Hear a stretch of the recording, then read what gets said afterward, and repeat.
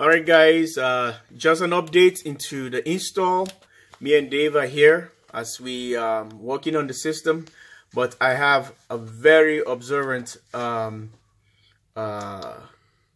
subscriber who detect a mistake I did. You know, there's no perfection in humanity.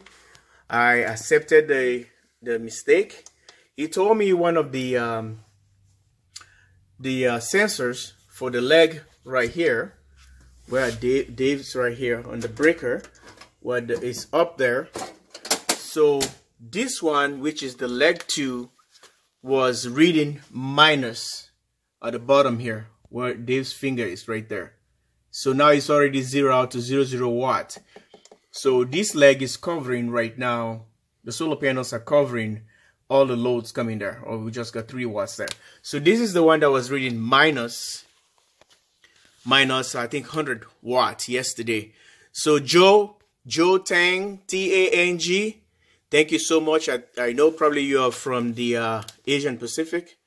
Thank you. I want to thank you. And you pointed out to me yesterday is a long day of working yesterday. Me and Dave here. And Dave can even approve that it's too much yesterday. It was a long day.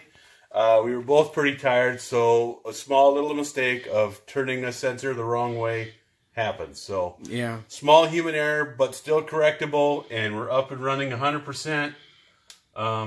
Even on a really cloudy, miserable day. It's super cloudy out there. Look at what I'm pulling in just on a really cloudy, cold Minnesota day, fall day. It's less power I'm accepting from the grid, and more power I'm getting for myself, free of charge. So, you know, hey, every little bit counts up. You add it all together, it makes a big savings. So if you look at right now what Dave is pulling right now, instead of buying from the grid, let me show you what he's buying right now. So Dave is buying 138 watt only. Look at this other leg. Nothing. Aren't you going to be happy about it? Absolutely. Absolutely, he's going to be happy about it. And on a very bright, sunshiny day, it's 0 out. It'll be 0 out. And yeah. So, less money for the electric company. Yep. So, and the good thing again, Dave just received his bill. So, we're going to start to see and tally what next month bill is going to be. So, we can come back for a review on the bill time and see how much dollars he has dropped for just approximately within a month. Yes, I just got that in the email 2 days ago. So I will have the bills to compare, and I'll shoot John a picture of my electric use this past month, and we'll compare it to what we're going to start from this billing cycle starting with this month. So yeah, it's going to be good. And remember, it's not going to be perfect because we are now here, almost fall in Minnesota. The sun is disappearing, but it's okay. Which the cooler it is, the more efficiency. But look at this. It's cloudy, really cloudy, bad. But Dave is still pulling over 140 something watt. He's fine.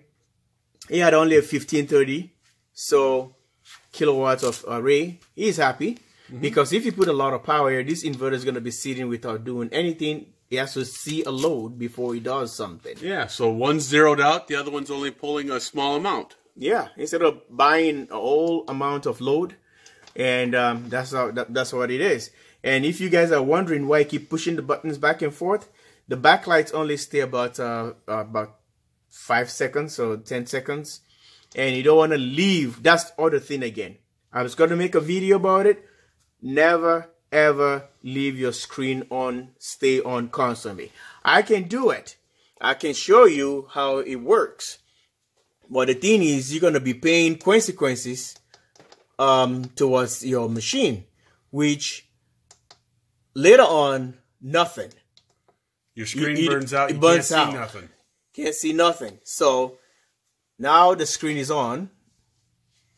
Let's see. Starting up. Okay.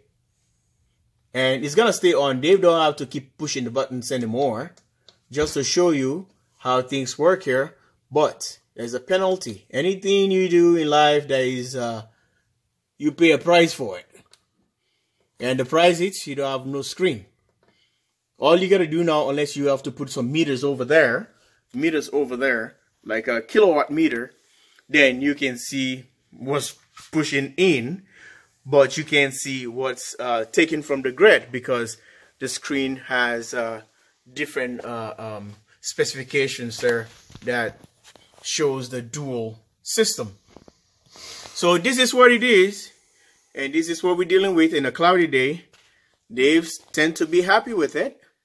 Well, I'm happy because the install is done and everything works perfectly, and we don't complain.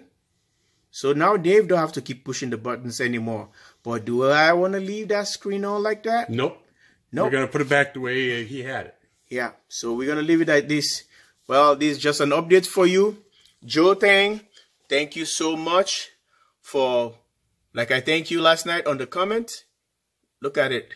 The negative thing is gone. It was minus on the corner right here. Well, I was tired. Dave is tired.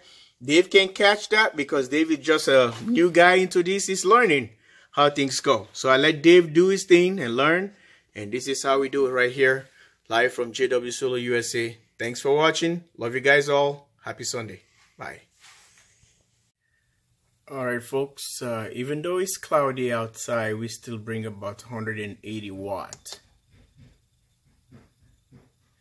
And it's compensating for the load, which is 222 watts. Dave just left the TV running, and there's nobody watching it. So 180.6 watts, cloudy outside. Let me show you the second inverter. This is just producing 41 because it's zero out the load, so there is no need to put excess power because there's not enough draw on this leg at all. So this is the good thing about the GT GTIL inverter. Look, it's showing the temperature right now is 35 degrees C, and the time you can see right there is 15:58, which is a 3:58, and the date. So this is the power. This leg would have brought more power, but there's nothing to feed on that leg, so it just compensate 40.1 or 40.9 watts on that leg, so it's zero out. So this is the inverter you guys were having a concern for, which is the one with the limiter error, and look, it just went up to 150 or to something 54. So you can see right here. So let's see, let's put on demand, the hot water on demand. Let's see what power we're bringing. Alright, this is Dave on demand instant water heater. It doesn't have like any boiler or anything. These are all the specs on the corner. I have to make a special video on that. It has Emax that's the name, the brand. So you can able to tweak the temperature. You see that? So we set it at 128 degrees. Okay, so this is all the piping and all the plumbing. This is where the solar came in from outside. See there, it runs all the way. So we're gonna test the water heater thing, and all the way back here. And the wires came from the corner right there, and the back of the board, and all the way underneath here, and out to these breakers, and all the way up to the inverters. Okay, let's see, 152 and 50 something. Let's turn the water heater. I'm just gonna open the tap right here. It says the hot, the H. Okay, it kicks in right there. You sense it right away. It's pulling power. Let's go to the inverters and see the power we're pulling out. It's pulling. See that? That's good. 2,670 something. And check this one out. This one was high too. It was over 100. So it's pulling 2,000. So that's the instant water heater. That's what it does. When it senses the load, then it pulls. It's cloudy outside, and these are the panels, like I was saying, they were very on the corner. Those are the 630, and it's kind of shaded there a little bit. The sun is almost, the clouds are not even clear, but these ones are pushing more because it's kind of no obstruction. So this is the power is drawing to compensate. See that? 2,190. So if I turn the array off, let's see. I just turned the solar off. It's 2,224. Let's turn the solar on. Check the numbers and see. It drops it